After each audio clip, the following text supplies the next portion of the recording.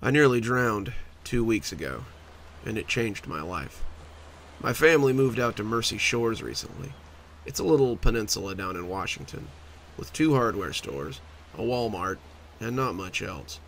Mom and Dad grew up in San Diego, amongst the hustle and bustle of city life, and decided they wanted to retire somewhere a little quieter. I had been their last child, a total surprise to both of them at 40. Now that they were 55, they felt it was time to retire and enjoy their golden years. So they moved me 400 miles away from my friends, my school, and anyone I had ever known, so they could enjoy those golden years. We moved into a beach house of sorts. It was a 2-story, the second floor a loft that overlooked the ocean out of a big round bay window. They gave me the loft and took a larger room downstairs with a less spectacular view, knowing I was not happy about leaving my friends behind. I guess my parents were trying to placate me, so I set up my meager possessions that I had brought with us, the moving truck being a couple of days behind. As I set about finding a home for things, I found myself drawn to the big bay window that overlooked our little stretch of beach. The shore was far from picturesque. Not quite as pretty as the California beaches. Mercy Shore was stony and a little bleak looking. I didn't doubt the water would be cold and clear, but it would also likely have rocks, and maybe crabs scuttling underfoot. There was a tall jut of rock just off the coast, about 50 feet from the shore. I found my gaze drawn there again and again. It looked like nothing so much as a tall throne, fit for a giant. The seat was smooth from many tides. I almost thought I could see a little hollow in the back of the throne. The throne wasn't quite large enough for caves, but there was a narrow fluted passage in the throne's back that would likely fill with water when the waves crushed over it. Those waves woke me up that first night. The crashing of the breakers jarred me awake. I realized that they were so loud because I'd left the window open. As I slid it shut, my eyes were caught by the moon as it cast its glow on the stone throne. As I closed the window, I saw something moving in the water. The lean shape crested up and out of the water like a sea serpent, and as it came up, I could see it was a girl. Her hair was long and silvery and lovely. She ran her fingers through it as I stared at her, and she seemed to feel my gaze as she floated like a specter in the dark water. She looked up at me, her smile wide and inviting, and waved a single pale hand at my window. I waved back, and when she slipped under the water this time, she didn't come back up. When I woke up the next morning, I convinced myself it had been a dream. The next day, Mom and Dad wanted to go antiquing in town. I told them I didn't want to go, and they didn't act too put out by my refusal. It was pretty clear they didn't want a complaining teen tagging along and ruining their trip. I waved to them from the front porch as they left before moving upstairs to relax a little. I sat in the window seat of my new room, reading and watching the waves crash, when I saw some people walking down with blankets and coolers. They started setting up their stuff, and I noticed most of them looked around my age. On a whim, I decided to talk to them. What was the worst that could happen? I slipped on a pair of comfy shorts and headed out. The beachgoers tensed when they saw the door open, but they relaxed a little when they realized I wasn't an adult. I introduced myself and learned that they were Matt, Stuart, Kyle, and Roger. They had apparently been coming to this beach for quite a while and said it was a favorite hangout spot for them. Sorry for intruding. Throne Beach has been empty for years, and the old lady who used to live here always let us play here when we were kids, Matt explained. Matt looked like he'd be at home on any California beach. Board shorts, long brown hair cut in that way that's half bowl cut and half natural, a surfboard next to his blanket, and a smile for anyone. Stuart was tall, gangly almost, with buck teeth and thick glasses. He was very pale, and I got the impression that they had dragged him out from under a rock to hang out with his friends. Kyle and Roger looked like a couple of classic Chads.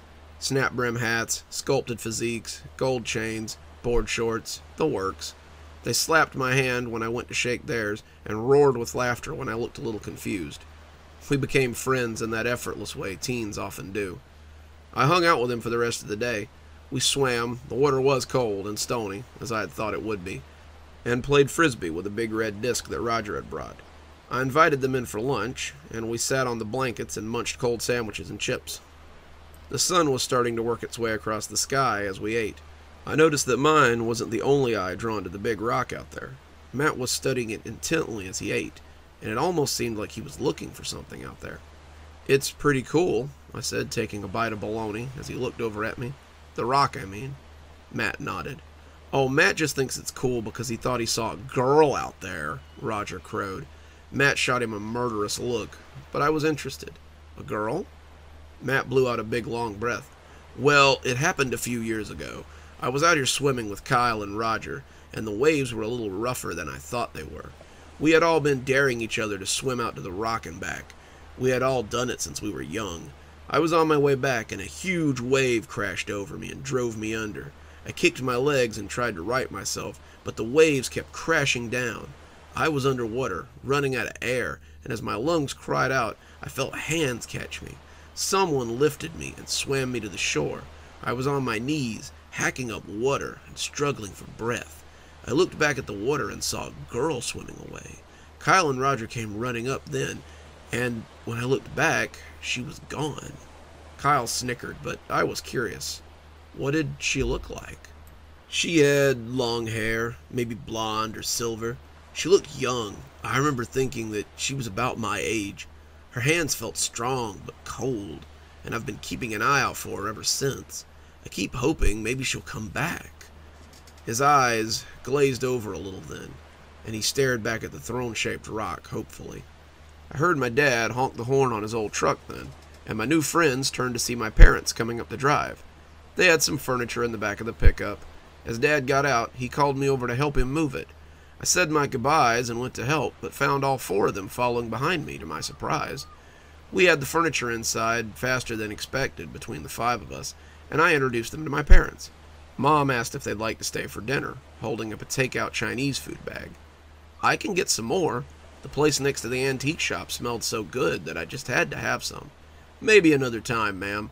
We don't want to intrude," Matt said. He held his hands up, and I slapped it as he promised that they would see me tomorrow and see if I wanted to hang out. They cleaned up their stuff, and after another round of goodbyes, they hopped on their bikes and rolled into town. Mom smiled. "Making friends already, I see." I smiled back, realizing I had done just that. We sat around the table and ate as they told me about their day. My parents talked about the antiquing. The stores in town had a large selection, and Mom was in love with several other pieces. I told them about my new friends, and they agreed that they seemed like nice boys. I told them how lovely the beach was, and Mom said she had gotten a call from the movers saying that they would be here tomorrow afternoon with the stuff.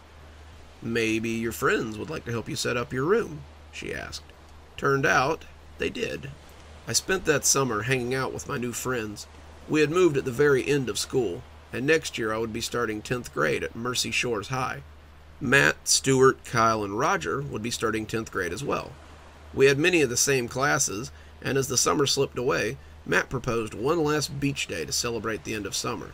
"It's the last really warm day before fall, and we should take advantage of it." It was a great day. The sun was hot, the wind was breezy. Dad had set up a grill and was cooking hot dogs and hamburgers. Mom had found the badminton set, and we were using it to play volleyball. Mom agreed to play with us, to round the teams out, and she turned out to be really good at it. Roger, Stuart, and my mom creamed Kyle, Matt, and I 3-5, and we decided to swim a little after that. We took to the water like a school of fish, and Kyle suggested we swim to the rock. "Come on, Kyle, let's not," Matt protested. "What's the matter, Matt?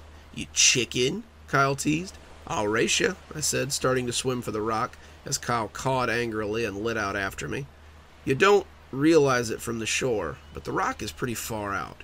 It was about 30 feet from the beach, and you just don't really realize it till you're there.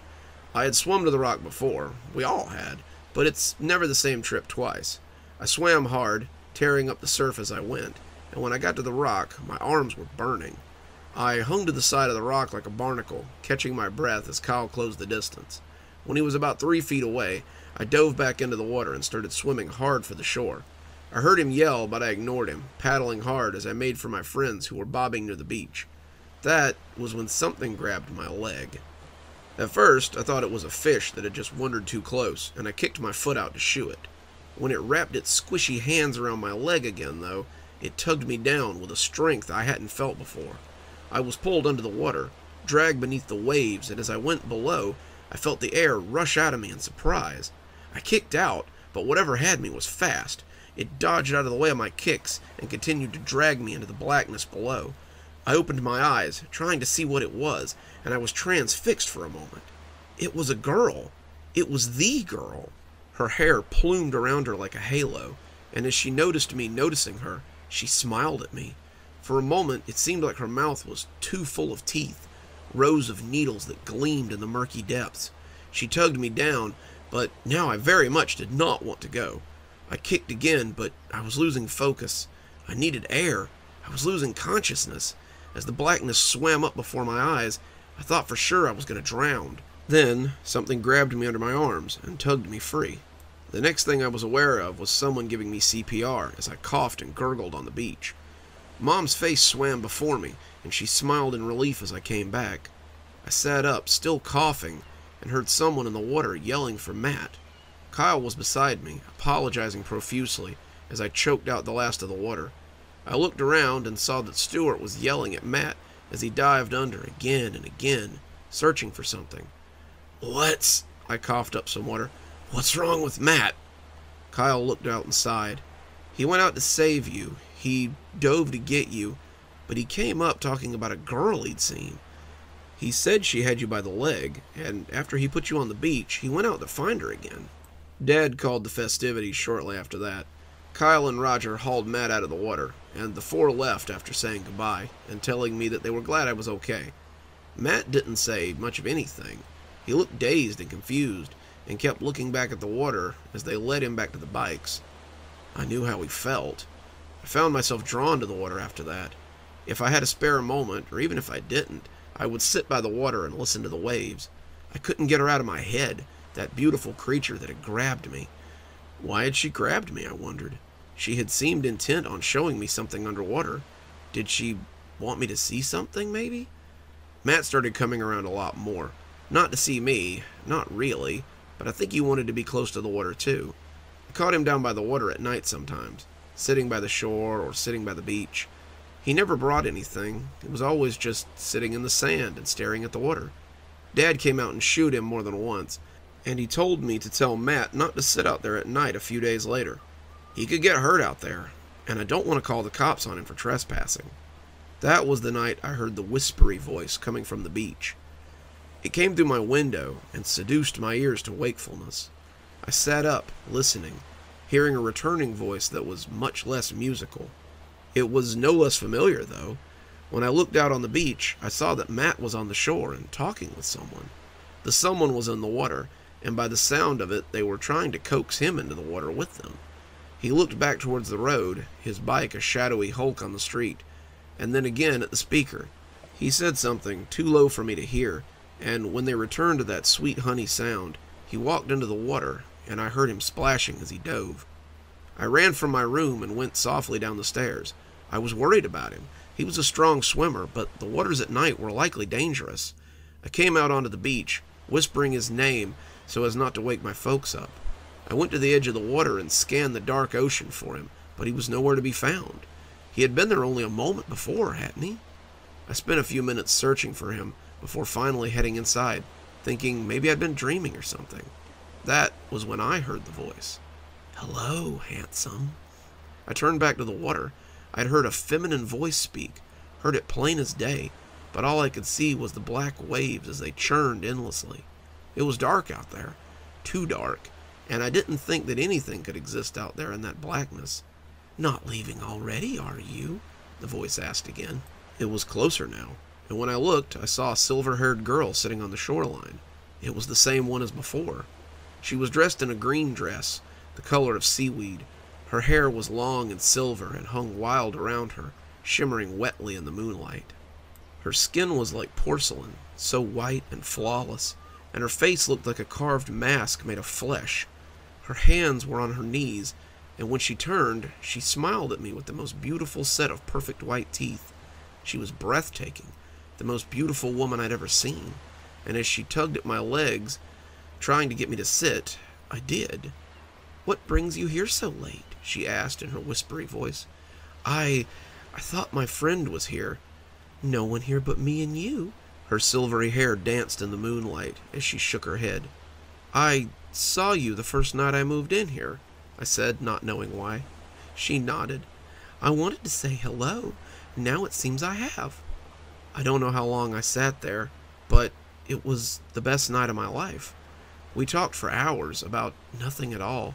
She absorbed every word I said, and I basked in her ephemeral beauty. She was a goddess, her skin lacking blemishes or faults, her hair a perfect sheet of silver. We talked until the sun came up, and I remember her looking at it and giving it a little hiss. Come see me tonight, handsome, she said sweetly. Wait, where are you going? Home. I'll be back tonight.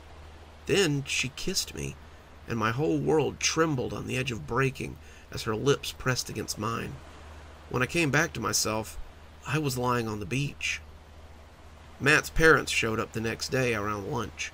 Matt had apparently been missing since last night. They were worried about him because he hadn't been acting like himself lately. He hadn't been eating well, his sleep had been fitful, and they had often woken up to find him gone at night. Matt's father had found him on our beach many times, curled up in the sand, and they had hoped they'd find him here today. My parents said they hadn't seen him, and I said the same. It wasn't a lie. I hadn't seen him after all. I'd seen the girl, the most beautiful moonchild, but any thoughts of my friend had fled my mind after that. They left to see the sheriff, and Mom bemoaned the luck. She asked if I was sure I hadn't seen him last night, and I said that I hadn't. After lunch, I went up and took a nap. I wanted to be fresh for her tonight. I met with her every night that week. I came up after sundown to find her sprawling on the beach waiting for me. We talked for hours, locked in each other's eyes. Her face was the most beautiful thing I had ever seen, and she seemed to hang on my every word. Thinking back, I don't think she spoke much at all. She wanted to hear about my life, my friends, my hobbies, books I'd read, and anything else that mattered to me. She always left at sunrise, kissing me and leaving me dazed and confused. In town, Matt's disappearance was big news. The sheriff had talked to us a few times, wondering if any of us had seen him. The state police were searching everywhere. Every friend he'd ever had, anyone who could have any contact with him, and every place he might have been was searched and searched again. Knowing him to be a swimmer, they were scuba divers combing the ocean, but their hopes were low of finding him if he'd gone into the water. I was in a daze. My waking thoughts were of the girl, the lovely girl, and when I would see her again. Kyle tried to get me to come looking for Matt with them, but I was always too tired. Mom wanted to take me school shopping, but school just didn't interest me. I was in love, I was in lust, and I wanted nothing but my porcelain goddess forever. My haze held until one day when they found Matt. Kyle came slamming into my room, rousing me from sleep and saying we had to go. What? Kyle, it's too early. I want to sleep. It's 12:30, dude. Get up and come with me now. He threw clothes at me as I groggily got out of bed. What's your damage, man? Why the sudden rush? We found him. My blood ran cold. You found Matt? What's left of him? Stewart's got the sheriff, and Roger's staying with the body. I need you to come say your goodbyes before the media circus hits. If you even want to say goodbye. I put my shirt on, glaring at him owlishly. What's that supposed to mean? Kyle glared at me. You're acting just like him before he disappeared. You don't want to hang out. You don't even want to help us look for him. So I'm assuming that you already knew he was missing. I don't like what you're insinuating, I said, starting to get angry. You seemed like a good guy when you first moved to town, but now I'm not so sure. You know something. Maybe not all of it, but you know something. Now either come with me or don't, but either way, it's the last time you're ever going to see him. It's also the last time I want to see you. I got dressed and followed him. Matt, it turned out, had washed up on the beach about 5 miles from my house. Well, what was left of him had washed up. His arms and legs were picked over stumps. His eyes and nose were gone, ditto for his lips and ears. If he hadn't still been wearing the t-shirt that Roger had given him for his birthday a year before, no one would have known it was him. He was a torso, picked over from head to toe. When we got there, Stewart and Roger were nearby, both of them crying. The sheriff had shunted the two boys away, and as we approached, he raised a hand to stop us. No closer, boys. I appreciate you finding the body, but I need you to stand back. Kyle told the sheriff how they had found the body while riding along the road. We were going to the corner store when we saw him. We thought he was a dolphin that had been washed up until we saw the t-shirt. That's when we came to get you. The ambulance came and took the body away. I remember looking at him under that white sheet and still being able to see his eyeless face. I realized I'd been living in a cloud the whole time. I needed to find out what had happened that night, and only one person knew for sure. After dark, I went to find her. She lay waiting for me, the same as always, but when I didn't sit, she seemed worried. "What's wrong, handsome? You seem upset." I took a deep breath. "What happened to Matt the night we met?" "Who?" she asked, but her voice didn't seem right. "My friend, Matt. I think you'd been talking to him, just like this, before he died. I think he went into the water after you that night, and now his body is sitting in the morgue, half-eaten." I took a step back from her. "Handsome, I don't know who this person is. Why don't you come sit with me? You can tell me all about them." She patted the sand, and for a moment I saw a hand the color of algae. I saw a hand with webbed fingers. She must have noticed, because the hand was normal again just that fast. I took another step back. "Why did you save him all those years ago? Why did you save him from drowning if you were just going to kill him?" She looked down, her hair making a sheet in front of her face. "He wasn't ready yet." That sent a shiver through me. Ready?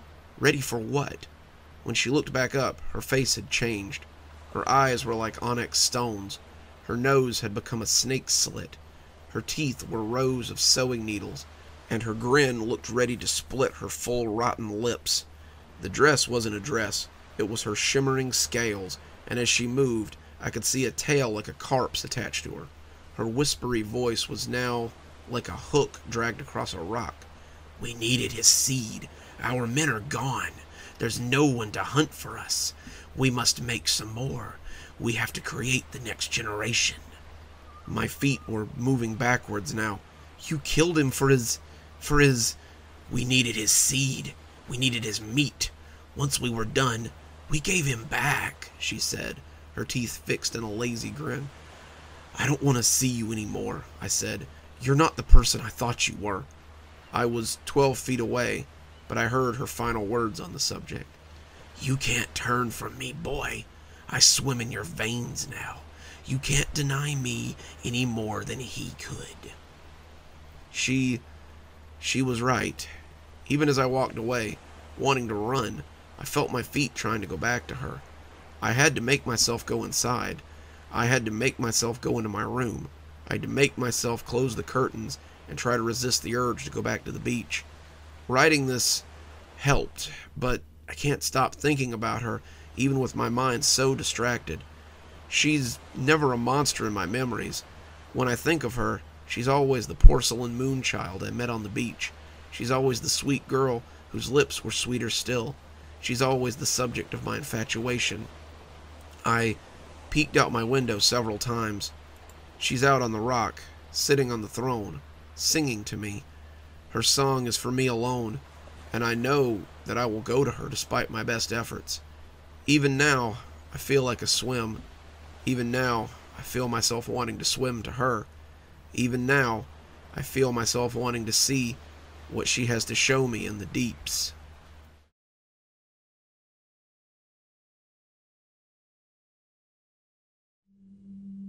I have acquired Khazar the Amazing, issue 237 to be exact, and it scares the crap out of me. I'm a collector of rare comics. Well, not really a collector, I guess. I never keep them for very long, you see. I prefer to sell the comics for big bucks. I buy them from Goodwill and garage sales and estate sales, anywhere I can pick them up cheap, really. I'm in it for the profit, pure and simple. But today, I may have found something that I wasn't quite prepared for. Briarcliff Estates was having an estate sale, and I knew that there would be some interesting pieces there. Mr. Briar had died at the ripe old age of 103 and was said to be a notorious pack rat. His wife and son had died years ago, both under mysterious circumstances, and Briarcliff had gained an air of mystery ever since. It was said that his house was full of things, everything from antiques and collectibles to, well, downright garbage, and I wanted to have a look. The sale was even grander than I had expected. There were halls cluttered with antique furniture, shelves full of old books, antique kitchen appliances, Persian rugs, strange art, odd articles from around the world. All the trash had been cleared away, and All the items for sale had been tagged and were on display. A large crowd had gathered, and I was more than a little interested in some of the books for my shop. The auction seemed like a total waste of time, though, right up until the last lot. The antique furniture went first, then the old cars from the garage, then the rugs and the appliances, and the strange antiquities. Some of them were pretty grisly. Apparently, Mr. Breyer had been a world traveler in his youth. He had collected things from Africa, Russia, Germany, China, all of them with an eye towards the occult. I actually found myself bidding on a wand made of pure ivory, something my Harry Potter fans would have doubtlessly paid a lot of money for. But a stuffy old man in the front row shelled out about $100,000 for it, and I sat down and shut up after that. He had long white hair and an imposing beard that hung down past the waist of his immaculate gray suit. He was a jarring comparison to the toad-faced man with the all-black oiled hair on his head that sat on the far side of the hall. They seemed to know each other, know and hate each other. They had several hard looks for each other as they held their complicated bidding war, and their battles bled over into the books as well. They snapped up most of the books, old moldering things with hard-to-pronounce names, and my bids were mostly shouted over as the two dueled for the remaining tomes. Most everyone else had gone, seeing that these two meant to have the lot. So, when the last lot came up, and turned out to be a box of comics, I immediately threw out a bid of $25. I hadn't expected to see any comics here, my focus being on the antique books, but this seemed to be the only thing that these two weirdos didn't want. The bid went once, went twice, and then sold as the two glared at each other from across the room. I took my box of dusty old comics and scuttled off before either of them could realize that I had been there. I didn't realize what I had until I got home. I took them to my office and set to work. First a shower, then a change of clothes. Old comics can be finicky, and I like to be comfy when I appraise them. Then the gloves came on, a nice set of reusable rubber ones, and I put on a hairnet too. Can't be too careful with old comics. After I was set, I opened the box and had a look. I was not immediately impressed. Mr. Breyer, it appeared, had a thing for old Hanna-Barbera comics. There were some Yogi Bears, about 10 Huckleberry Hounds, some Tom and Jerry's, and a few wacky racer comics that I'd never even heard of. I set those aside. Hanna-Barbera comics never retail very high, unless you have some of the rarer pieces, that is. They were all in bags, though, and looked to be in pretty good shape, so I could at least get asking price for them. Next came some old Johnny Quest comics, and they also went to the side. Then I pulled out some old detective comics that looked to be from the early 40s run. They were bagged and looked to be in great shape. I set those on the desk by the computer. Looked like my purchase wouldn't be entirely in vain. There were some other things in there, some well-loved action comics, a few Batman issues from the late 60s, and a single issue of a comic series that I had never heard of. Sitting at the bottom of the box in a plastic sleeve that looked to be caked with dust and, I don't know, maybe soda, I guess, was a copy of Kazar the Amazing, issue 237. I had never heard of Kazar the Amazing, and he appeared to be some sort of magician detective or something. I was also unfamiliar with Keystone Comics and decided to go do some research. As I brought it over to the computer, though, I felt a strong urge to drop it and just walk away. The comic felt weird, even through the gloves, and the bag was tacky in a way that soda usually wasn't. I don't know how to describe it. It was like the comic didn't want to be held. I shrugged it off at the time, but I can feel it now as it sits on the nightstand beside my computer. It doesn't want me to touch it. I looked up Kazar and found that it was part of a debut series from Keystone Comics. Kazar was in fact the only comic series they had put out, and it had a very limited run. Less than 500 issues of each comic were ever made, and they were extremely rare and not often seen at auction. Issue 237 was actually the last issue ever printed before Keystone Comics burned to the ground in 1975. The fire was supposedly investigated and ruled as an accident, despite 4 people having perished in the blaze. Chuck Landstar, the owner, and the writer of Kazar, his assistant, Mike Dre, and the illustrators who worked on the comic, Jug and Dale Treblow, had all been killed in the fire. The series had never seen the light of day again. Apparently this issue had less than the usual amount on the run. Even in its ratty condition, it was worth over $1,000. Cha-ching. $25 for $1,000 seemed like a great deal to me, and who knew what kind of bidding war I could get on this thing. I gingerly removed it from the bag and threw it away, as no customer would want it in that state. The comic itself was ragged, the spine bent, some of the page corners damaged or missing. The pages themselves looked pretty good. Old, but good, until I got to a spot near the back. Towards the end, Khazar appears to be casting some sort of spell to summon an ancient deity. He stood in the middle of the circle, laid with etchings and stone runes, and I could see quite a few bodies laying around as well. Some of them seemed intricate and embellished enough to make me think they might be the main characters he'd sacrificed. But I knew nothing of the series, so I could only speculate. There was a dark-haired woman in a slinky dress that barely contained her assets, a blonde guy with a loincloth and a skull helmet, a young boy in a red cloak, and another, less buxom redhead that seemed to have died holding hands with the kid. They were all laid out in a circle, and their deaths seemed to have been unkind. Khazar was kneeling, resplendent in his yellow and green robes, as he made his request before the towering form on the horned helm. Its eyes were coals beneath the visor, and its green armor was stained with ancient blood. It sat atop a bone-white horse, steam curling from its nostrils, as it brandished a sword at Khazar that looked big enough to cut him in half. Khazar was making his request, but the words had been smudged. The figure on the horse didn't sit right with me. Even through the page, I could feel his regard. It was like he was looking at me, judging me, weighing my worth. I closed the comic. No sense getting spooked by some old comic, I told myself with a laugh. I took some pictures next, showing the damage, and put it into a new protective bag. I uploaded the pictures to Comic Squire, the service I use to sell comics, and sat back to wait. I pulled some of the other comics I had piled up towards me and started looking them over so I could post them as well. One of the detective comics was worth about $40. That was cool. Another was worth about $30. Excellent. And I heard a ding from my computer and looked up to see that Khazar had an opening bid of $500. I typed a message to the buyer, someone named Nilrim, informing him that I was firm on $800, and went back to the other comics. Two of the detectives were so much hamster cage liner, but I saved them aside so I could put them with the bulk lot. Two more were worth about $30, and I had just started looking up the seventh when my computer dinged again. I looked up to see that the same buyer was offering $800, the price I listed it for, and I nodded and turned back to my work.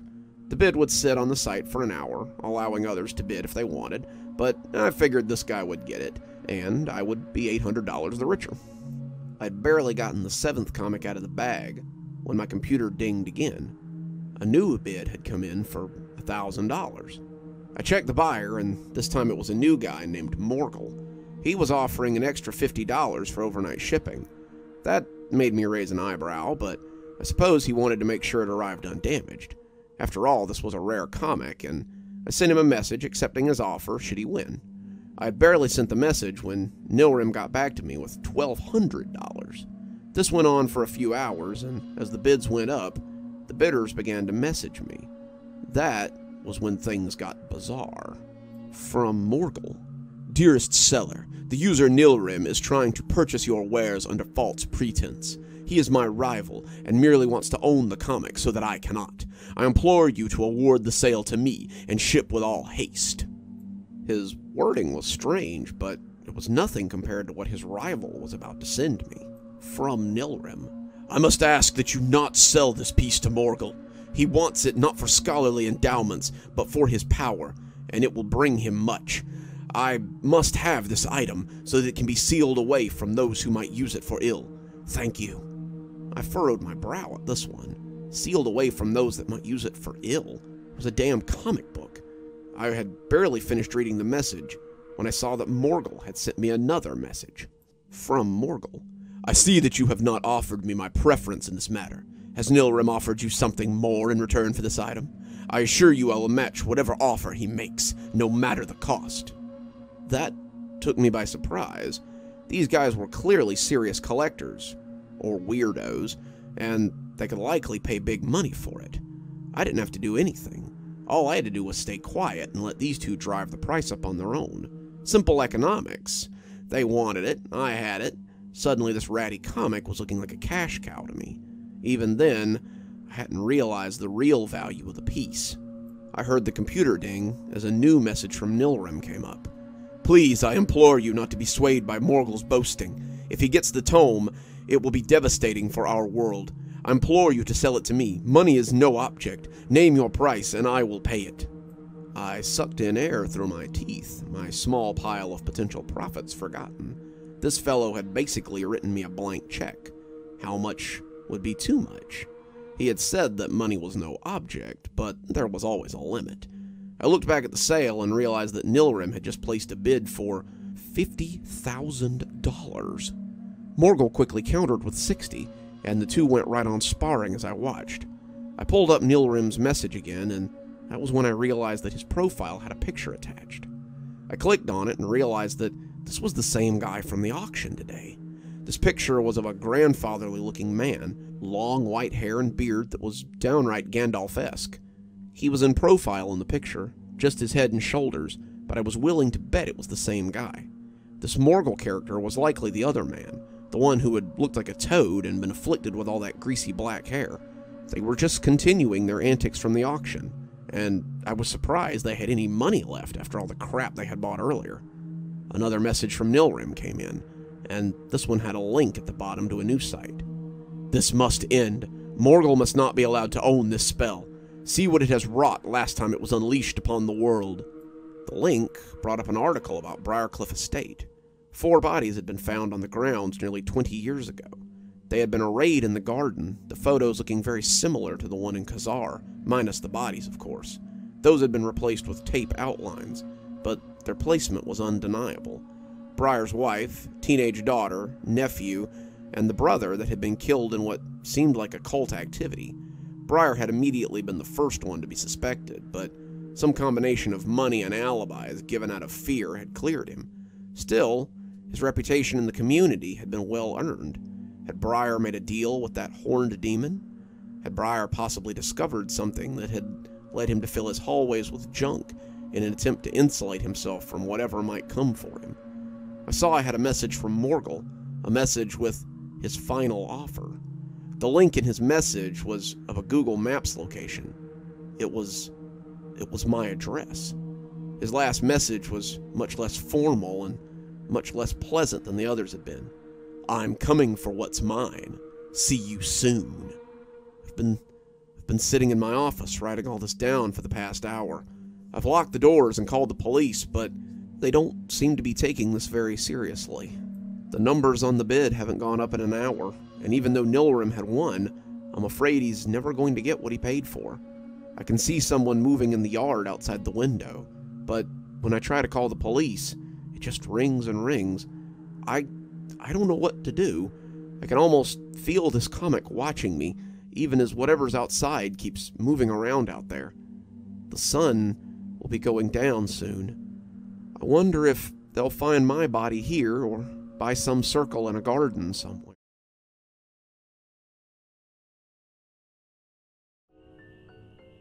My husband Thomas is a writer of short horror, and I'm very proud of him. He crafts these unique little tales about horrific situations, and people really like them. I won't name drop here, but you may have read some of his work if you've been in the community for a while. He writes a lot, and his stories have been read by a lot of different narrators. Recently, though, things have changed. He's been thinking of narrating his own stories for years, but he just never thought he was up to the task. His voice won't play well with the audience, he says. No one will want to hear someone read their own stories, he says. His stories aren't very good, even though he makes money writing them. He has thousands of excuses, but finally I told him to just try it and keep his expectations realistic. He gave it a try, and from the first video, things have been great for him, but very strange for me. You see, when my husband records videos, he becomes someone else. It all started with Dr. Winston and the Hospital of Horrors, a series my husband writes. Dr. Winston is a stuttery little guy, someone who's afraid of his own shadow. And when my husband does his voice, it doesn't even sound like him anymore. I've never actually seen him do the voice. Not really. We have a 2-bedroom apartment, so he sets up his studio in the bedroom since our son has the other room. He bought one of those green screen curtains from Amazon and some wall foam to cut down on the reverb, and he pulls the curtain and sits behind the screen as he works. Sometimes I'll sit in bed and listen, hearing the story unfold, and the first time I heard that whispery little voice come from behind the curtain, I had to get up and peek and make sure it was just him back there. His voices are spectacular, and soon he had a dozen or more of them. Lenny Drover, Dr. Winston, Ozark Uncle, Raymond W. Sanders, Dr. Summer, just to name a few, but it's the Terrifier that I hate to hear. Tommy Terrifier is a reoccurring villain in his story. Tommy is a creature that hunts children after dark, and sometimes leaves them skinned alive beneath trees or on benches or somewhere else where people will find them. He's the antagonist of Corbin Banner, an Atlanta detective, and has become a fan favorite. The people just love the voice he does, the deep, resonating voice that speaks of horrible acts and terrible deeds. I sometimes put my headphones on when he reads stories about Skinner Park, but I find that the voice of Tommy the Terrifier still bleeds through my AirPods. "Don't worry, little one. I'll make it quick. You won't feel a thing. I'll snatch your skin so fast. You won't have time to—" "Stop! Stop! Please, no!" I shouted one evening, and my Thomas threw the curtain back and looked at me in alarm. "What's wrong? Are you okay?" he asked, the chair falling over as he stood up. Yeah, sorry. I must have dozed off and had a nightmare." He snorted and gave me a cuddle, going back to work as I turned up the volume and tried to ignore the horrible voice he used. We went to bed not long after. The audio finished for the evening, but when I woke up sometime later, I saw a light out of the corner of my eye. There was a ghostly glow from behind the curtain, and the edges billowed slightly in the breeze from the AC. He'd left his setup on, the curtain usually covering his workspace, and the chair was lit in the backdrop of the computer screen. I could swear there was something more behind that curtain, but I didn't have my glasses on, and I couldn't see it clearly. As I watched, the chair seemed to glide as it swiveled around. The curtain rustled ever so slightly at the bottom, and behind that gauzy barrier, I could see someone hunched in the chair. I couldn't see his face, but I could feel his eyes on me. They saw me seeing them, and when he smiled, it was like bugs on my skin. "Hello, puppet. Fancy a stroll by the old canal?" I felt my breath hitch, my throat cramping as the terror spread through me. It was him. It was Tommy Terrifier. It was him, and he was just beyond the curtain. When he stood up suddenly, his height imposing despite his obvious age, my throat opened and the scream I loosed sounded like a tornado siren. My husband came awake violently, reaching for the bat he kept by the bedside. He believed that there was an intruder, that something had woken me up and scared the hell out of me. He was out of bed and looking for the source of my fear, and when I pointed to the curtain, he looked confused. He pushed the curtain aside with the bat and revealed nothing but the chair and the glowing screen of the monitor. I tried to explain to him what I had seen, but he just kissed my forehead and told me I must have been dreaming. I didn't sleep the rest of that night. I found myself watching that curtain, waiting for the creature to return, praying it wouldn't get me if it did. As the sun came up, I finally slipped off, waking up a little later when the smell of lunch being cooked hit my nose. The bed was empty except for me, and Thomas had packed his green screen up after last night's scare. I could hear him in the kitchen whistling as he cooked something on the stove, and I crawled out of bed as I reached for my robe. It was Sunday, and our son was likely at someone's house, which would leave the two of us the day to ourselves. I would have plenty of chances to rest, the night before already a hazy memory, and as I crept up the hall, I tried to cover my mouth as I got ready to startle him. My husband, for writing such scary stuff, is kind of a fraidy cat. He puts on a spooky deep voice for his videos, but he's a big old scaredy cat in reality. My favorite thing to do is startle him, something I probably do too often, but as I came into the kitchen, he must have heard me. He never looked up from what he was cooking, but I heard a terrifyingly familiar voice just before I reached out to grab him. "Careful now, puppet. You wouldn't want to startle me at my work." I don't know if I slipped when my foot came down, but when I hit the floor, I was already backpedaling. I was scooting away, my fear returning, and when he turned to look at me, I could swear his face had changed. Gone was the beard and glasses I'd grown accustomed to, the thin lips and the green eyes I loved. His face was pale and clean-shaven, his skin pockmarked and cratered. His teeth grinned shark-like from his mouth, thin and needle-like, and I screamed and covered my face as he took a step towards me. I flinched and struck out with my fists as he touched me, and when I saw that Thomas was looking down at me with concern, I felt confused. When I saw the trickle of blood coming from his nose, the confusion turned to shame. "Jesus, I'm so sorry.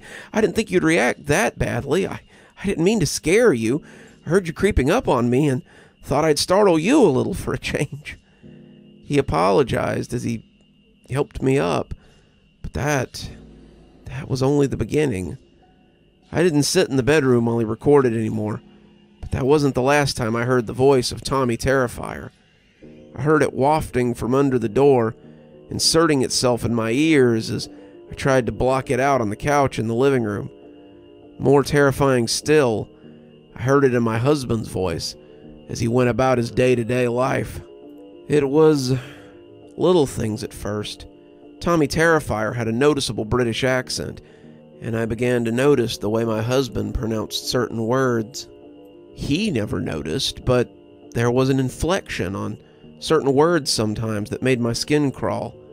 When I mentioned it to him, he just looked at me strangely and said it must be something he wasn't aware of. Our son, Nathaniel, didn't seem to be able to hear it either, though. When I mentioned it to him, often right after it happened, he would shrug and say that he couldn't hear it.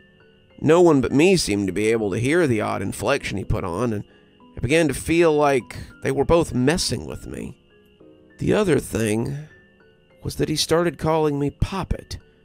First I thought it was something he was doing on purpose, but when he kept looking at me strangely anytime I brought it up, I began to doubt. It was like he didn't realize he was saying it, and my upset confused him.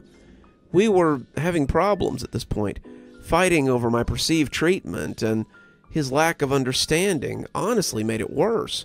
The straw that broke the camel's back, though, was the sleep talking. Thomas had never talked in his sleep. He barely even snored, but suddenly he was talking in his sleep almost every night. Well, it wasn't really him talking. It was Tommy Terrifier who was talking to someone as Thomas lay sleeping beside me. He always just called them Poppet, the name Tommy gave the kids in the stories before he killed them, but it was also the name he'd been calling me for weeks now. As I lay there listening to him talk about all the grisly things he meant to do, I realized that he might be talking to me instead of some random kid he was dreaming about. Sometimes he would turn his head and look in my direction, and I could feel his eyes behind his lids looking at me. I wanted to wake him up, but by now I realized it wouldn't do any good. He would just think I was having mental problems or something, and the fights would continue. I moved to the couch that night, and when he found me there in the morning, I told him I was having bad dreams and I didn't want to wake him up. Not long after that, he told me about a new angle for the show. The fans have really been liking the series, especially Tommy Terrifier, thinking about changing the show up so Tommy reads the stories sometimes. I might get more audience interaction, kind of shake up my listeners a little bit. I tried to be supportive of this, but I was not pleased to hear that Tommy would be making more appearances in his makeshift booth. After that, every third or fourth story was narrated by Tommy Terrifier. Then it was every other. As the voice became a regular part of his show, the night talking got worse. He would say the most depraved things I could barely believe my normally sweet husband would say. He would talk for hours about skinning people alive or pulling out their teeth, and I would lie there in terror as it all just played out around me. I'd taken to using sleep meds so I could get to sleep before him, but sometimes that voice would follow me into my dreams, and I would spend my nights in a state of constant terror. Sometimes I couldn't get to sleep before him, but even from the couch, his dark words seemed to find me. I came to realize that this wasn't something he could help, and I stopped bringing it up. He was so excited about his channel that I hated to put a damper on his enthusiasm by telling him how it affected me. Engagement was way up, he would say. He had more subscribers than ever, he would say. People were commenting how much they loved Tommy Terrifier, he would say. Ad revenue was at an all-time high, and maybe he could cut back at work and take more time for the channel, he would say. On and on and on about how people liked that terrifying voice of his, and I would nod and agree and tell him how great it all was. Meanwhile, I was a nervous wreck in my own home, waiting for the next encounter with Tommy. Before long, the show became Tommy Terrifier's Terrifying Tales, and Tommy began to make an appearance in every episode. That's when I began to notice the physical change in Thomas. He was spending more and more time in our bedroom, the door closed and that terrible voice creeping from beneath it. It wasn't just me hearing it now. Nathan had begun avoiding the back of the house, spending more time in the living room than usual when he was at home. I asked him why, but he wouldn't tell me. He said he hadn't been sleeping well lately, and I can relate. He's been sleeping on the couch with me sometimes, and we both shudder when the voice of Tommy Terrifier slips down the hall. That was a week ago. Now the only time he leaves the house is for evening runs. He says it's when he gets his best writing done, but I've come to doubt his words. He always comes back sweaty and disheveled, and his stories have taken a very dark cast. They've become less horror and more horrific. The mutilations and violence have reached a new level, and all of it is delivered by the voice of Tommy Terrifier. He doesn't even sound like himself when the mic is off now. His normal voice has begun to appear less and less, and I'm afraid that one day that pale creature will come out of the bedroom instead. It's getting late now, and though he hasn't come back, the police have come asking questions. They questioned everyone in the neighborhood at the start of the violence, but they had some very probing questions about my husband tonight. Where does he run? When does he run? Had I noticed any strange behavior? Did I notice a change in his personality? Apparently, some of the stories he's been writing lately have been a little too similar to the murders in the park, and the police want to bring him in as a person of interest. I told them he was out running and they could find him in the park. After they left, I put the chain on and waited for him to come back. He hasn't returned, but I woke up to hear a familiar voice coming from the bedroom. It seems there's a new story to be told tonight, and the sounds of Tommy Terrifier sound almost gleeful. I don't know what to do. I'm not even sure how he got back inside. I want to leave, but I'm frozen in fear as I sit on the couch with my son. I don't know if I'm more afraid that the voice will continue or that it will stop. Because if it stops, I'm not sure if I might not become just another one of those tales he reads for his audience every night.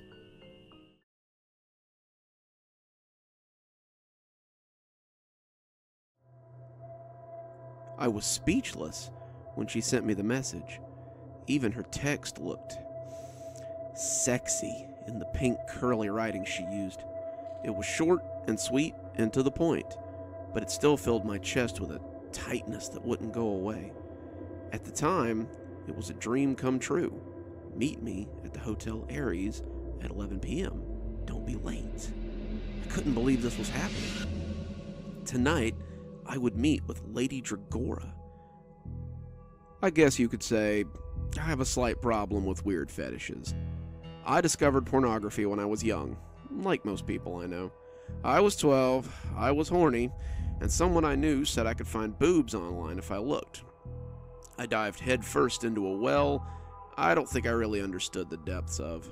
It started with generic stuff, naked photos, short clips from films, and led to my current level of kink. I started slow, it was the 90s after all, and internet connections were not what they would become. I have waited all day for a single picture to load, only to be disappointed when the phone rang and everything was lost. Most of my early burgeonings were done in chat rooms, in the steamy squares of private messages. With both of my parents away at work, I was on the computer every day after school. I didn't discover my proclivity for vor until I was in college. When you've been cruising the web for as long as I have, you eventually find yourself into some offbeat stuff. You can't experience that much depravity and not be changed fundamentally, and I was no different. I had recently grown bored with my selection of smut and went looking for something different. When I found vor, though, I knew I had found something special. Vor, if you're unfamiliar, is a fetish that centers around eating or being eaten by something. In the community of niche communities, vor is pretty niche. I belong to several online communities where we discuss the acts and the aftermath and trade images online. But I only know a few people in my area who are into it. We meet up once a week to have coffee and gush over our favorite vor videos and whatnot, and gush over our local legend, Lady Dragora. Lady Dragora was a legend in the vor scene. She had a subreddit devoted to her videos, a Snapchat full of fans who hungered for her next performance, and a legion of fans willing to pay exorbitant fees for her live shows and recordings.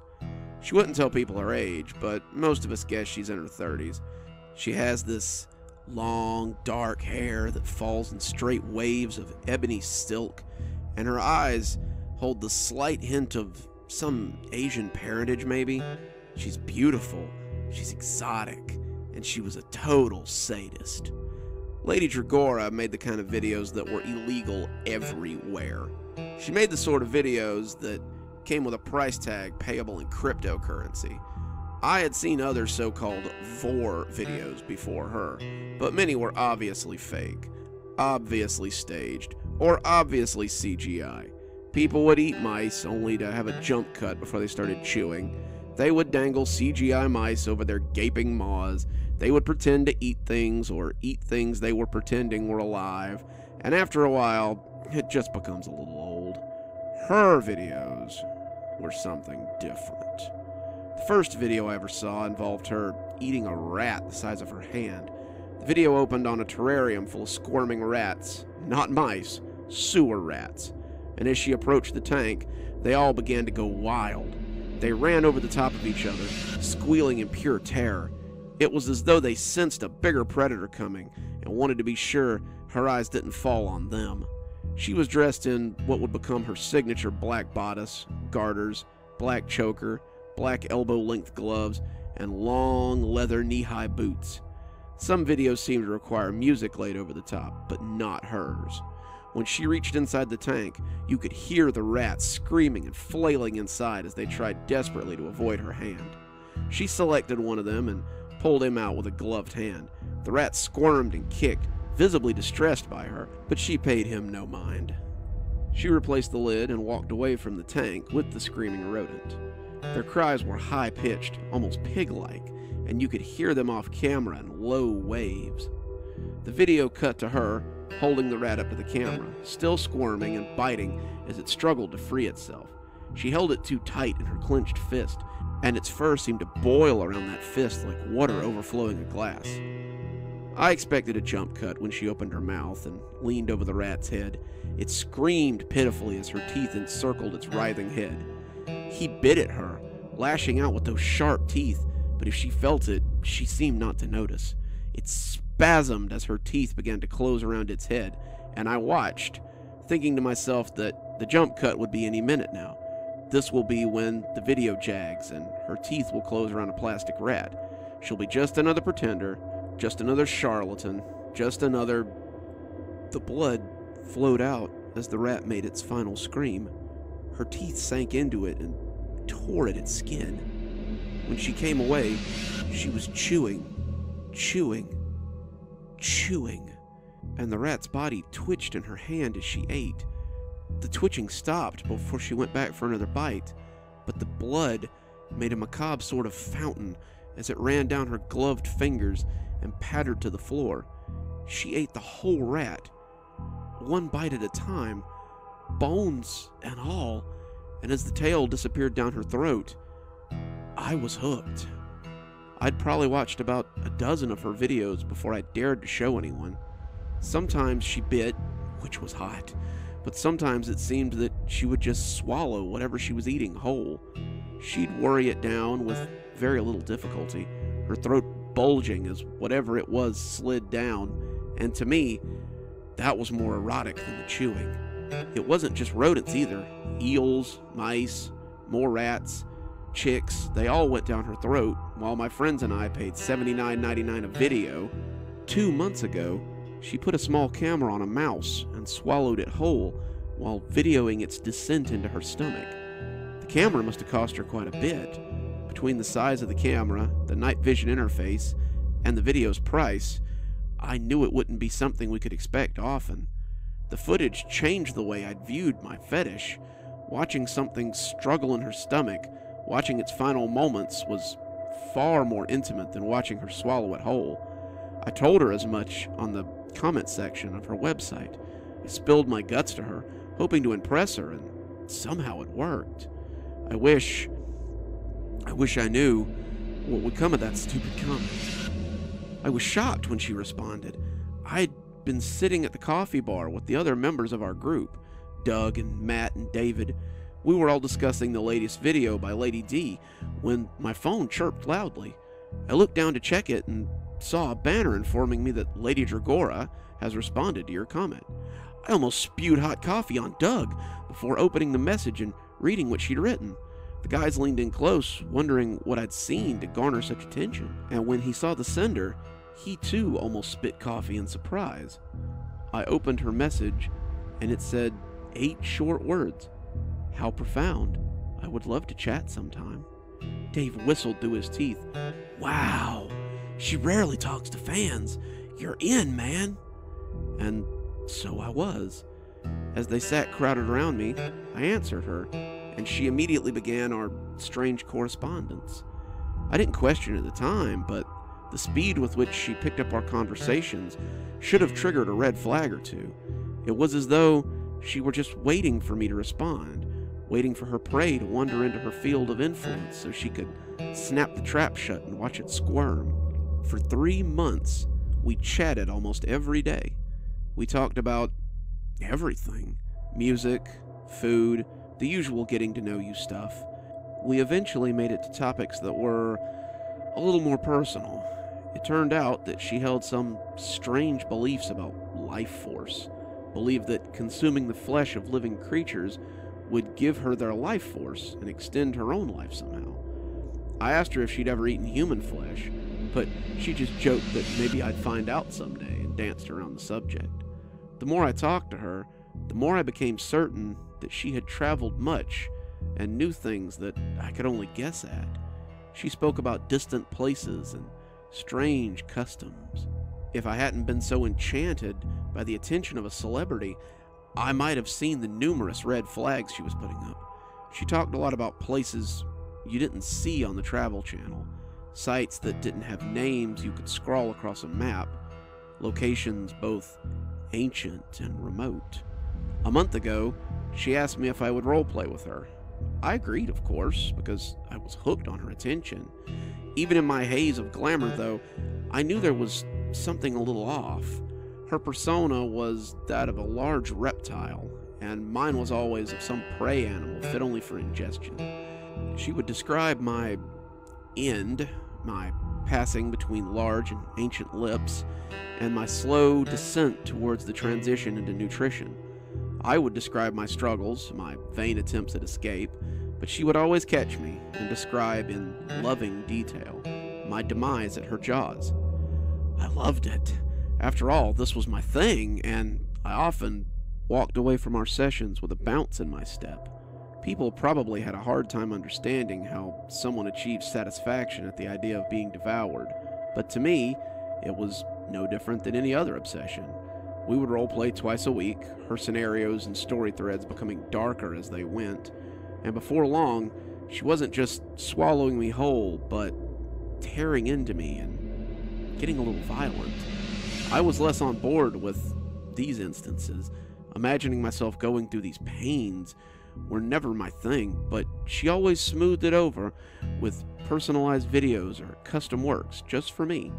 She made me feel special, made me feel accepted, and that's what made it easy to draw me in.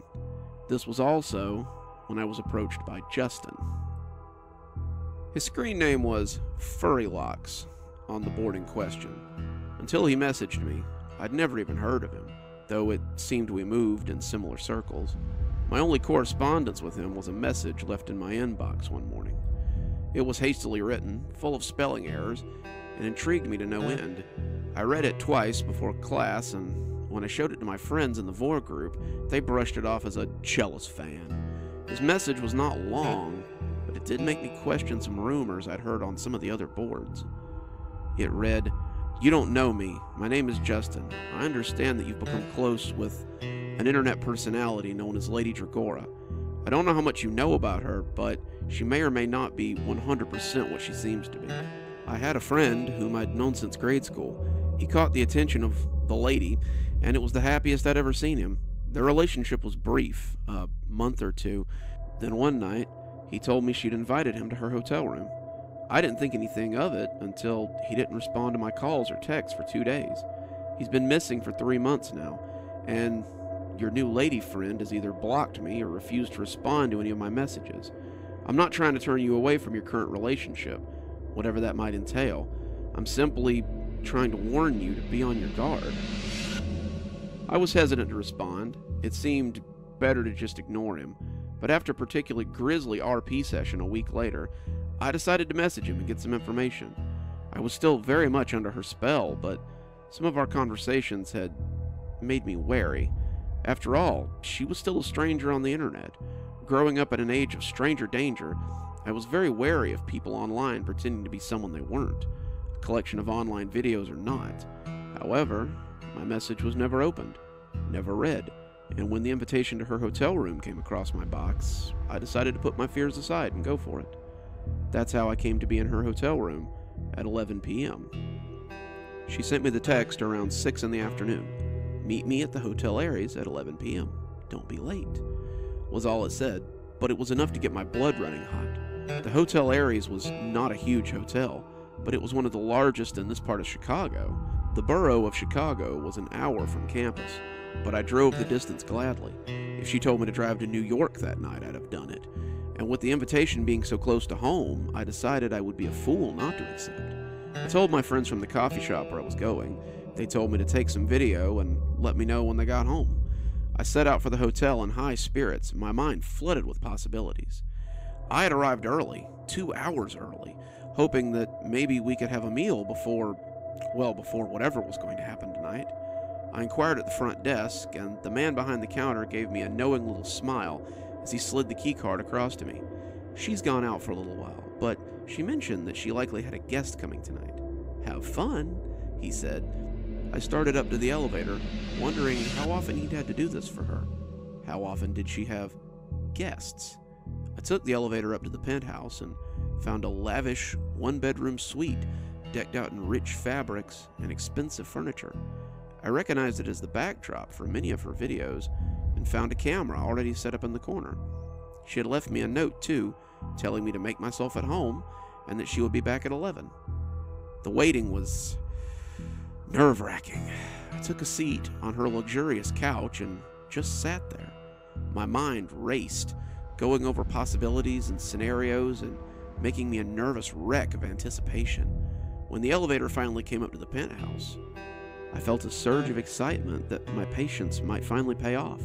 She was framed in the elevator door as they opened, and it was the first time I'd ever met her in person. She wore a long tan coat and the same black boots she'd worn in her videos. Her shiny black hair was pulled back into its accustomed tail.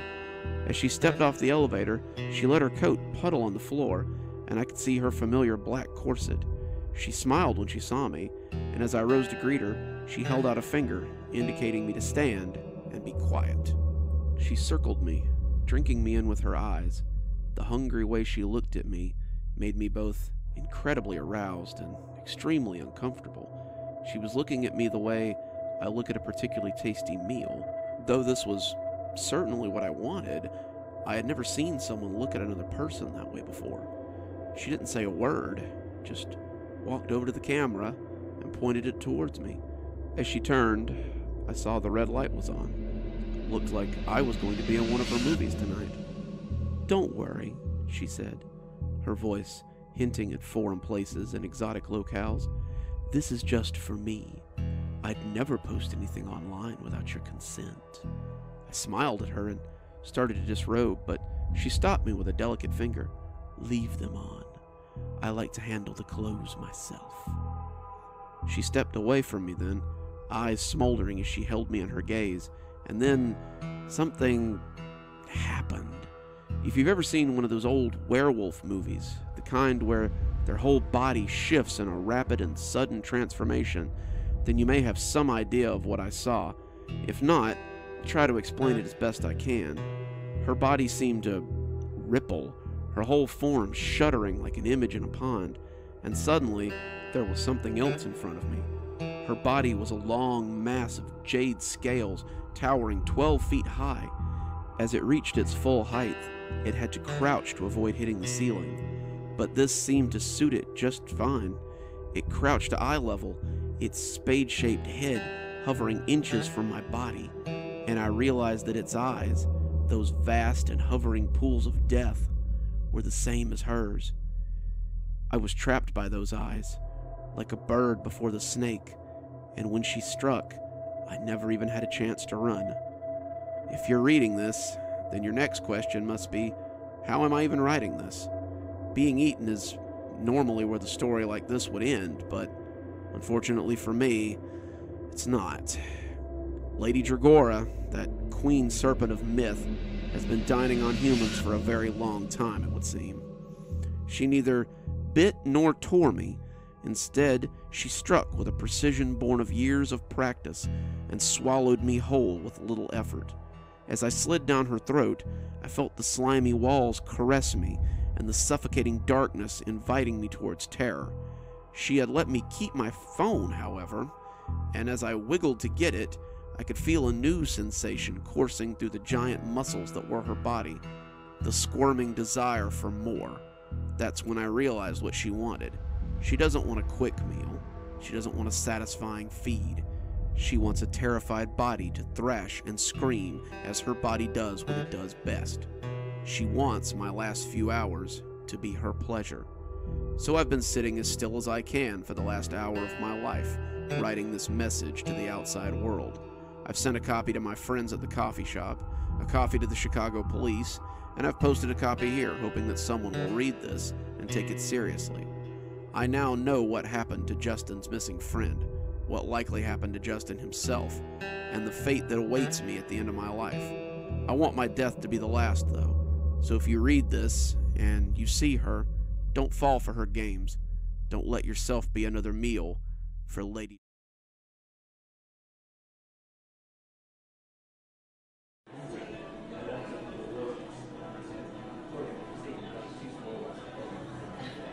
Mel was having a cup of coffee at his favorite little spot one day when something would take place that he would never forget.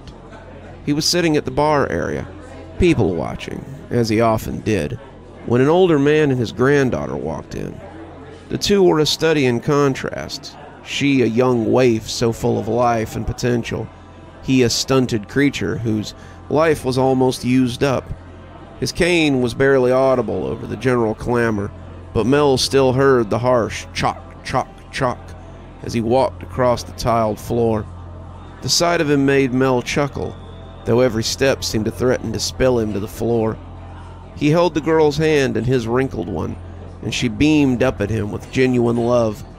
They were standing in line for a booth, the coffee shop very busy, and as the girl gabbled happily to herself, the old man leaning on his stick, taking it all in as if just happy to be able to still take in anything. Mel felt that his interest was becoming voyeuristic, but he just couldn't look away from the pair.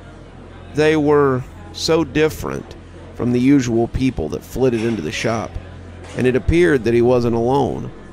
Two women and one of them had noticed the pair as well. Mel spent some time observing them as well, hoping to see the same interest or happiness that he had felt. But what he saw was very different. The girl appeared to be filled with a mixture of trepidation, fear, and resolve that Mel had never seen before. Mel had felt like a voyeur, but the young girl was like a hawk who's seen a rabbit.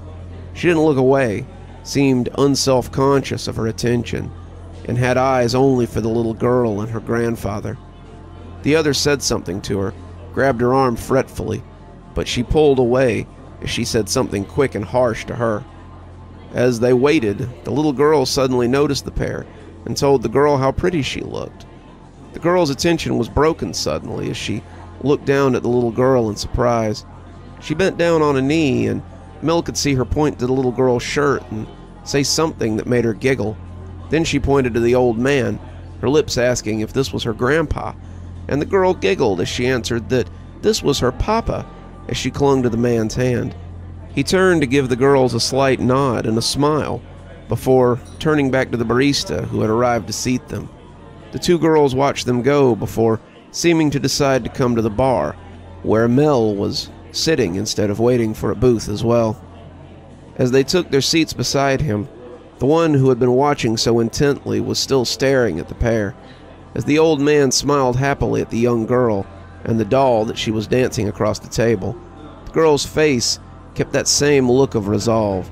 She clearly had something to do, something she was loath to do, but had to do nonetheless. It was clear that it had something to do with the old man and his daughter. "They're quite the pair, aren't they?" Mel asked, making her jump as she blushed shyly, having been caught looking.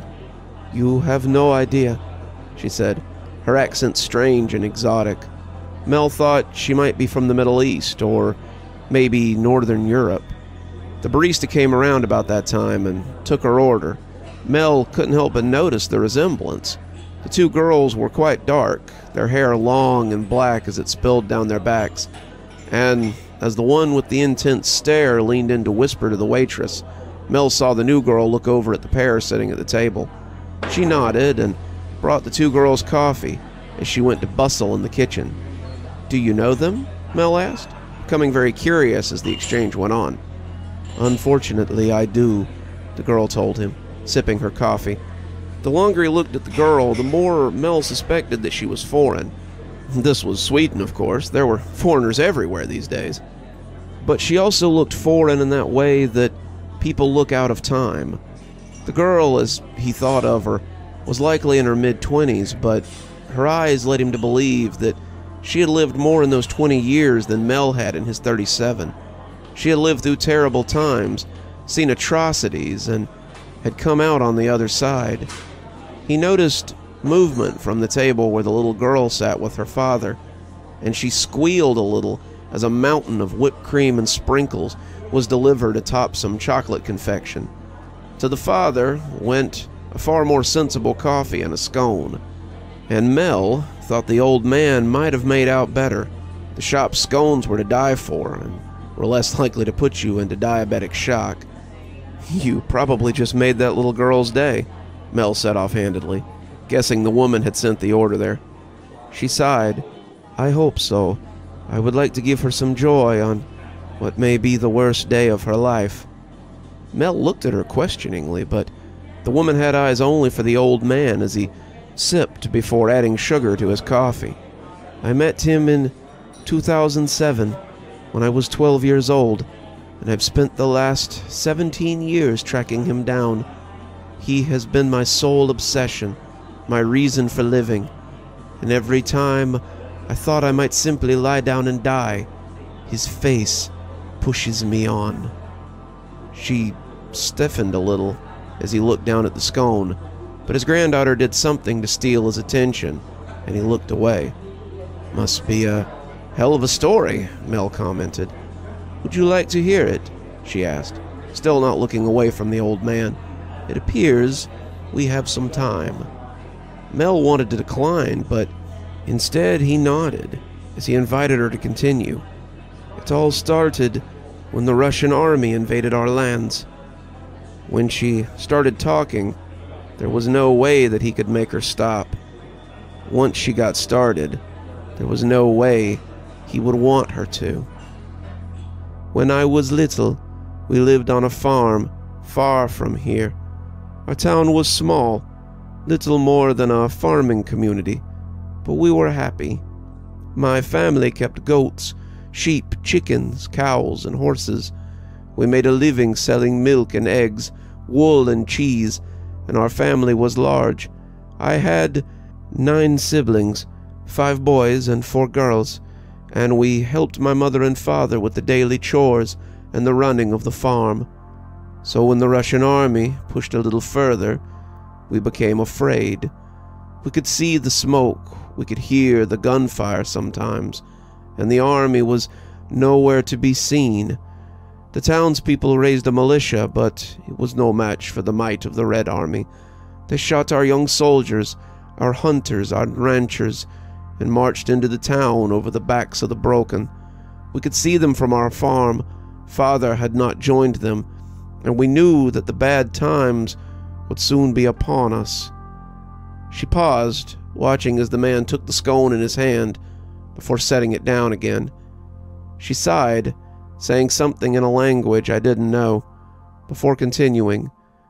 We were all brought into the town the next day, some of us by force, and taken to the meeting hall in town so we could meet our new overseer. The mayor had stood with the men of the militia and had been killed, so the man who stood on the stage was as different from the mayor as night to day. The mayor was a big bear of a man, and he was kind to his friends and neighbors. This man, slight and wearing a military uniform, looked more like Father Christmas. He was an older man, his face a smiling mask that he showed us with great excitement. His eyes, however, reflected none of the smile on his face. He told us his name was Major Krishker, and that he would treat us as well as we treated him. That turned out to be a lie. For the first few weeks, all proceeded as normal. The soldiers and the overseers toured the town, took in the farms, saw the markets, met the people. The man was courteous, but his sharp eyes missed nothing. The people thought that maybe the occupation would not be so bad. Perhaps he would be a kind overseer, and when he moved on, the town would still be as it had been. They could not have known how short a time that peace would be. It began with simple theft. The soldiers came to our farms and demanded that we give them a portion of our crops. Not much, they said, only an amount that came to around 25% of our total crop. Now, the mayor had always requested a third, so Father was excited that we wanted less. The mayor had already taken his share, however, and Father told the soldiers this. Taking more would cut into the food we had for winter, but the soldiers said he didn't care. You will give us what we ask for, or it will be taken, they said, and thus we gave it to them. My brothers, none of whom had gone to fight, became angry at this, but Father told them it would be okay. It is not winter yet, and we will grow a little more before it comes. Next came the conscriptions. They told every male over the age of 16 in the village that they would be conscripted into the Red Army. They would be trained, they would be paid, and they would be able to send money back to their families. 3 of my brothers were of this age, and they were taken for training, despite their protests. My father continued to say that this was okay. They would send money back, and our lives might be better. Father had forbidden any of his children to join the militia, but it seemed the war would take them nonetheless. My older brothers left on a truck that day, and we never received money or letters, or saw them ever again. Mel began to worry about the direction of this story. He was expecting a heartwarming tale about someone helping a town in a time of strife. He had hoped that maybe the girl was repaying a kindness to the old man, but the longer the story went on, the less and less he thought it was so. Taking another look at the little girl, who was dancing her doll around the sugary confection, Mel thought she looked different from the old man who sat across from her. Her hair was darker, her features less harsh, but she was young, and he was very old. With so many of the men gone, next came the brutality. The soldiers didn't need to tax anymore. They came and took what they wanted. Our cows, our chickens, our sheep, our goats, our crops. Even a few of my sisters were taken in by the soldiers and came back with bruises and tear-streaked faces. I was young, but I saw the look they gave me as well. My father kept me home, not wanting me to go to the village, but when the food prices rose and our trade began to dwindle, Father found it hard to feed his remaining children. It was only myself, my younger sister Hetz, and my other sister, Gretel, and my older sister, Farah, and, of course, my older brother, Philip. Mother and Father tried their best, but when the overseer came to our farm one day, Father knew he couldn't hide me any longer. He came to the house, introducing himself as if we didn't already know who he was, and sat at my parents' table to discuss the reason for his visit. He insisted I be there, a girl barely 13, and I remember hating the way he looked at me. He said he had seen me in the market and wanted me to come and stay with him at his villa, saying he would give me a better life and offer me opportunities I wouldn't receive here. Father knew why he wanted me. We all did, but my surprise was real when he agreed. He took the man's hand and promised to send me to him the very next day. "Let us get her ready, and we will bring her to your villa tomorrow," he said to the overseer. And the man was happy. He left, and Father got to work. He knew what it would mean if he defied this man, and he had seen the stockades in the square, but he didn't care. They had taken his oldest sons, his livelihood, and he'd be damned if he would let them take his daughter, too. Father loaded me into a grain wagon, and my siblings took me out of town. As we left, I peeked from the back and realized I could be seeing my home for the last time. I found it hard to be quiet as we went, and my crying must have attracted attention. Some of the soldiers stopped us and threatened to search the wagon. Farah was the oldest.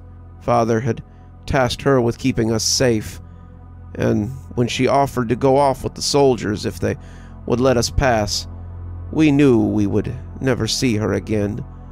My brother Philip took the reins, and we left Farah behind. I never saw my parents again. I never saw my brothers again. We kept moving until we came to a town where we had cousins. They helped us and gave us shelter, but I never forgot that man or what he did to our village.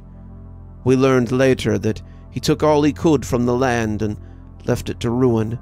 He hung my father and my mother and took Farah as his wife. He left us orphans, destitute, and I've never stopped thinking about that man.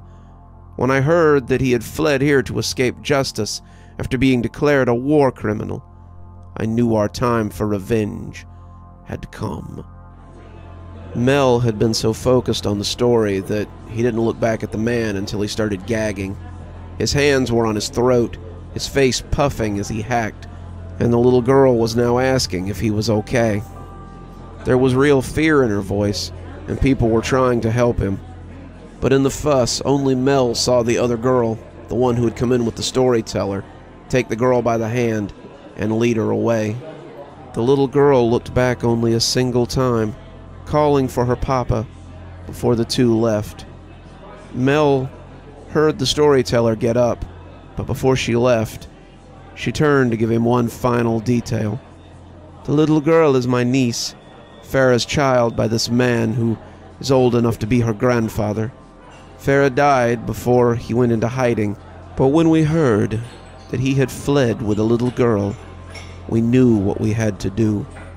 I remembered one other thing when I was planning this. When he came to the house to ask my father to send me, he told my mother 3 things as she offered him tea and cakes. The first was that he took his coffee black. The second, that he could not abide dairy. And the third was that he had a strong allergy to nuts. She smiled. Dipping into a bow was the barista who had served the two. Told her it was time to go. When you tell the people how I killed one of Russia's monsters, tell them I killed him not with a gun, not with a sword, but with a scone that hid a hand full of walnuts.